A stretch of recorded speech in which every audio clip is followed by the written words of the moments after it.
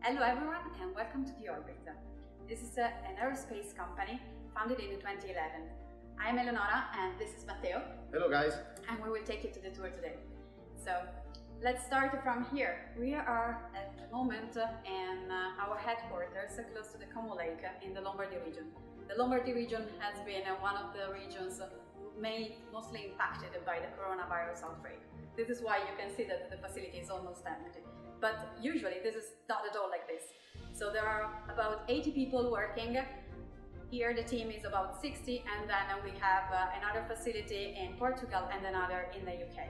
Well, what does InOrbit do? So we provide satellite hardware, innovative launch services solution, operation for nano to microsatellites, satellite and on-ground software solutions, and end-of-life strategies. But today we are going to focus on our InOrbit Now launch service. Let's begin! Here we are in our prototyping room. Here we'll meet Luca, our system engineer, who will guide us through all the features that compose our deployers and our launch services.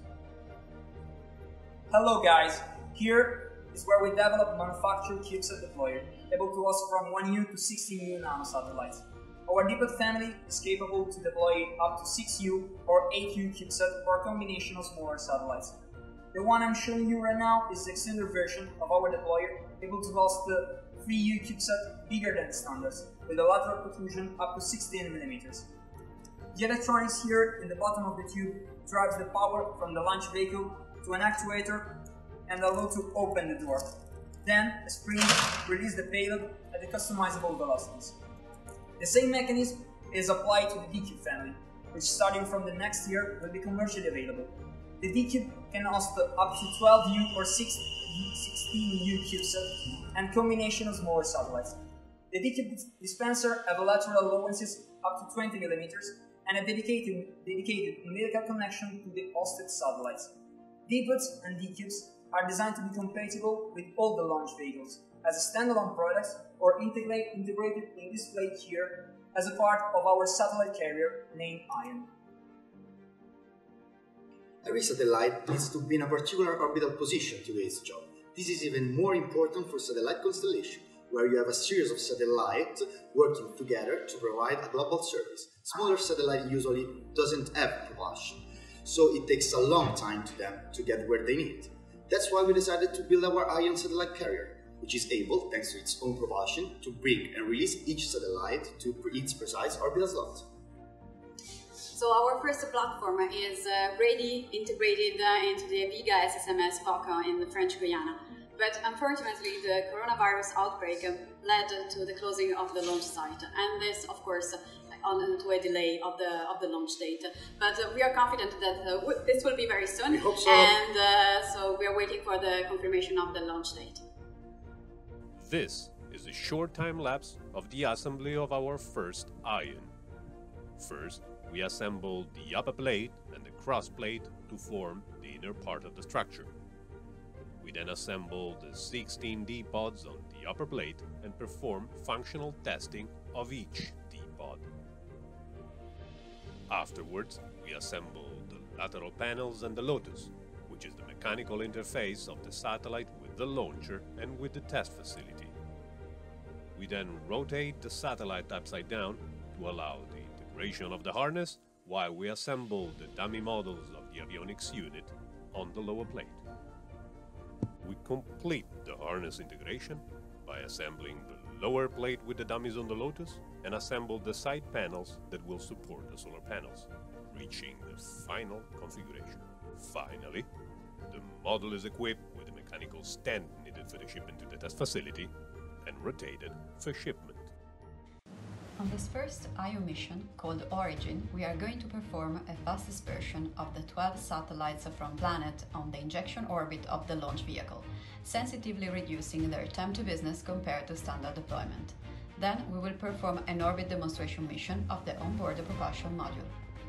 Here we are again, and while our first ION satellite carrier is ready to go on the launch pad, we are already working on our next mission scheduled for next December.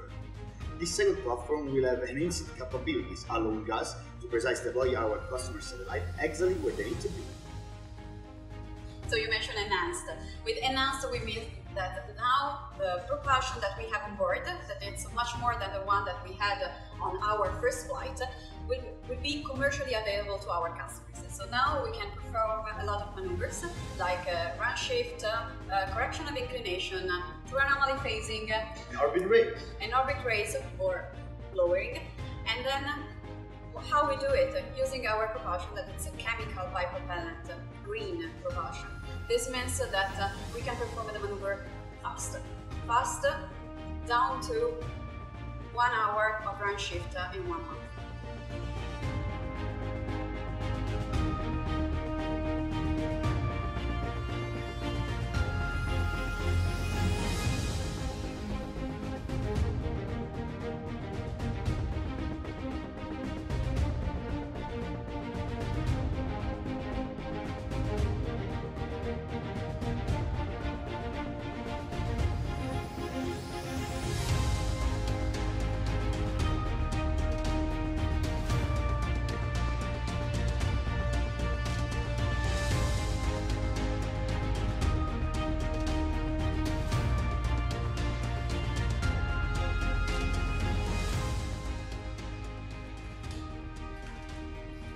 We are now ready to enter the clean room where our CTO Lorenzo is going to show us the elements of the ion that will fly in December this year. Let's go! Welcome in our clean room. Here with me we have our second ion that will fly in December. It just started its path towards space. This specifically is the main structure. As you can see, it's fully made of carbon composite. It's quite a big guy. So you have all the platform section on the bottom here that will be integrated through this MGSE, and on top of it, the payload section where you can fit your D-pods, D-cubes, microsatellites, whatever you want to carry to space.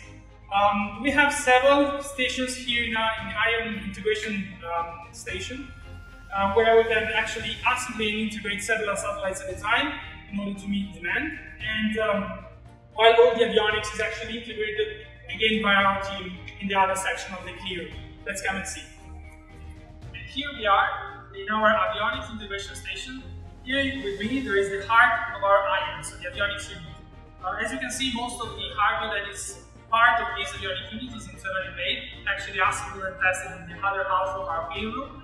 And as you can see, we have here our main onboard computer, the ADCS subsystem, the propulsion control, the D-cube deployment system, our interface with the payload, our distance, which is the multi-purpose attitude determination sensor suite that we have in this test version that we have here on the bench, the hold down and release mechanism control here that Luca already mentioned. And here what we do is the AIT set of the avionics, so all the electronic units that composes brain, the heart, the muscles of our ion, and before enclosing them in boxes to be carried and then integrated on top of the structure that we already see. As last stop of our tour, I'm glad to show you our control room. From here, we are able to operate our ion through our software called Aurora. But let's leave the floor to Bruno, our expert on the matter. InOrbit developed Aurora to control ion, and we can do so remotely from anywhere in the world. Aurora is a cloud-based software that manages the ground network, the antenna, the ground stations, as well as the control of the actual satellites. We partner with ground station providers such as LeafSpace, Amazon Ground Station, and others to provide global connectivity to our customers. We want to foster a marketplace where Aurora serves as the underlying software infrastructure. You can connect your own antenna and make the spare capacity available to third parties, allowing you to monetize your infrastructure in a sort of Airbnb of ground stations. You can develop and make available your own software components, maximizing the return of your development. Aurora puts control of your mission in your pocket. You can access it through your smartphone or your tablet. With Aurora, you don't need to invest in hardware or expensive software developments. You pay per use. And being deployed on the cloud, Aurora can run on infrastructure that hosts other data sets, thus enabling faster time to market of the analytics, as the data that is downloaded from satellites straight into your processing environment.